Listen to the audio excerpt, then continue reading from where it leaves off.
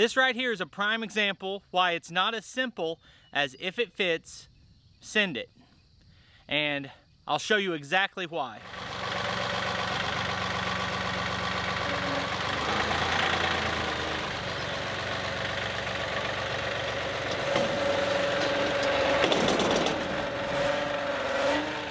Hey, it's Brock here with Rock Hill Farms, and I just got a new 7x16 dump trailer, and I need to find out, can I safely haul my tractor in this trailer? And we're going to test that today in a couple of different tractor configurations. We're going to talk about safely loading and share some tips on that. And it kind of seems, when you first think about it, like you can just measure your machine, measure your trailer. If it fits, it works. But it's really not that simple, because you don't just have to get the machine into the trailer. When you're talking about something heavy, you need to get the machine into the trailer with the weight properly centered so that you have the correct amount of tongue weight and it rides safely. So that's what we're going to do today. Right now, I'm getting ready to go to a driveway repair job, and I'll need the box blade and the bucket. And then I'm gonna have to go get rock. And being able to haul it in this trailer saves me at least one trip, if not two today. But currently the tractor has the backhoe set up on it, and I wanna know if it's going to fit and ride properly with the backhoe on. So first we'll check it in that configuration, then we'll swap attachments and check it again. Yesterday's video, I hauled the skid loader in this same trailer and found out that I needed to haul it bucket forward and exactly where to park it. And that's the same thing we're trying to find out today. Exactly where to park, and do I go on forward or backward? Some of this is gonna feel like a repeat of yesterday because I'm gonna take the same safety precautions. Parking brake on the truck, locked before I start. Wheel chocks on the trailer, jack stands under the back of the trailer. So I'll get all that in place real quick and then bring the tractor down and see how it goes.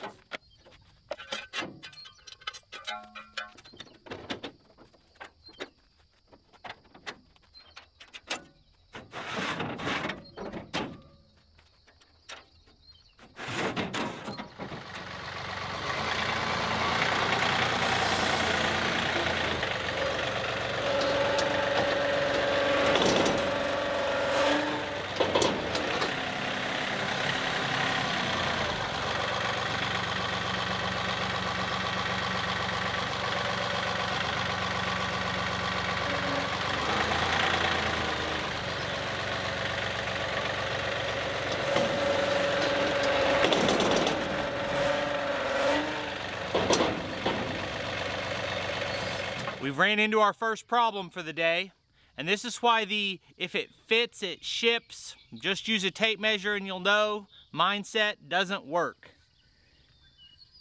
The backhoe is bottomed out because the ramp's too steep. I can't pull forward anymore. And I think the solution is going to be to go ahead and put the dump bed at a little bit of an incline to make the transition less aggressive right here at the bottom. Can't even say for sure if that'll work. And we still have the option to try backing it on. So, I think before I change the trailer orientation, I'll try backing on.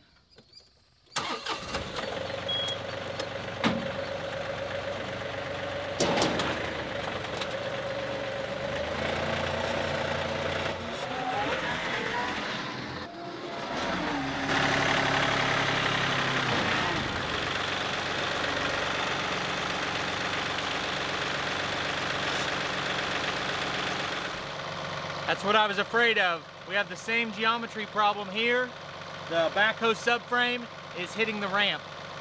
So I'm gonna put a little incline on the dump bed and see if that fixes this.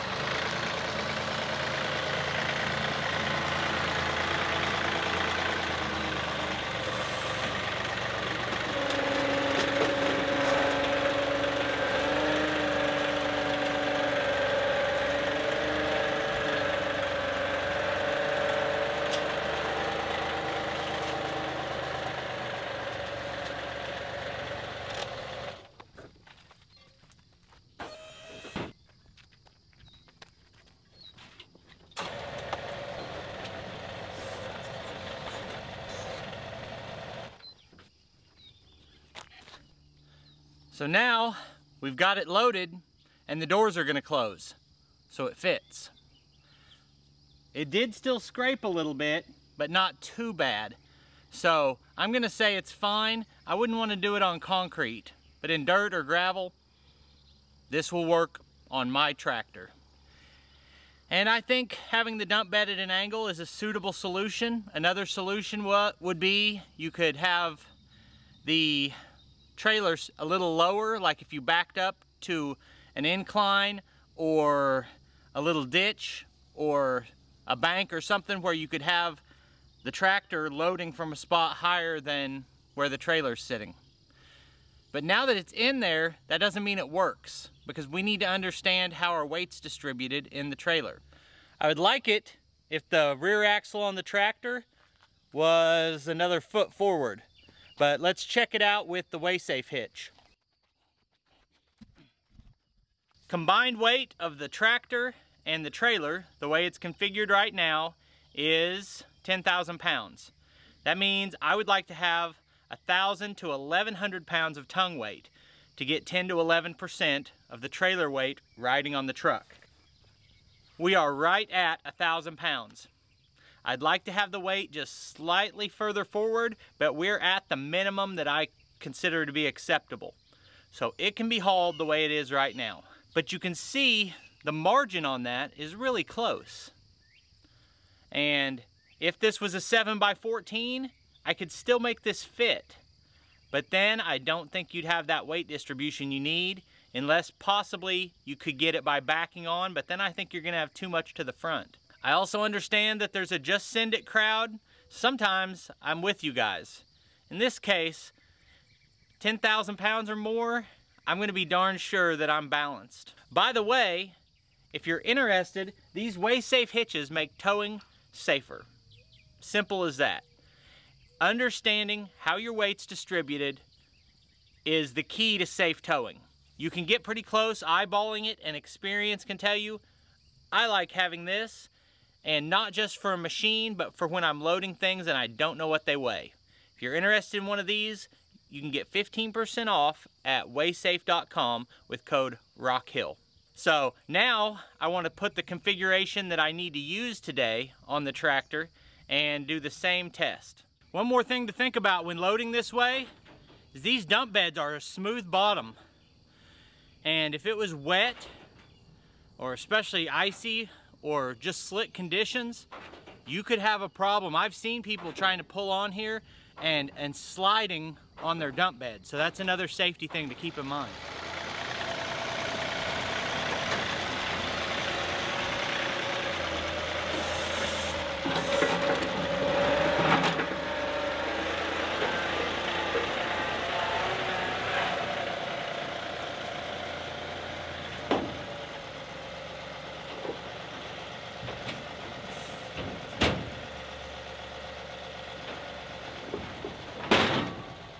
Okay, WaySafe is reading 1,100 pounds.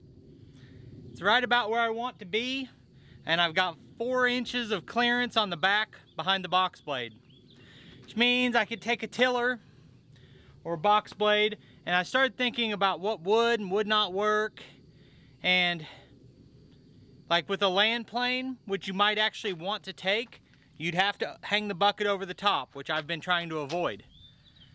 Someone else pointed something out interesting about the WaySafe. After I took the backhoe off and I was getting ready to load this, I checked my YouTube comments from yesterday's video, and someone pointed out that the jack stands were still under the back of the trailer when I checked that gauge. So I told them at that time I don't think it was going to make a big difference because there wasn't a lot of weight on them, but in this case I made sure to get the jack stands out first before checking the gauge.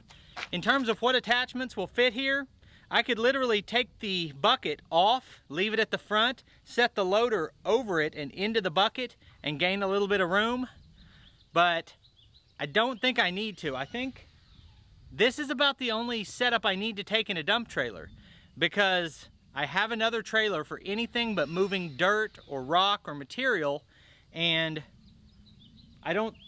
most of the time I would either want a backhoe or a box blade with me for those types of jobs. So 7x16, A 2038R tractor, it works. Just barely. I appreciate you taking time to watch this video. I need to get out to work.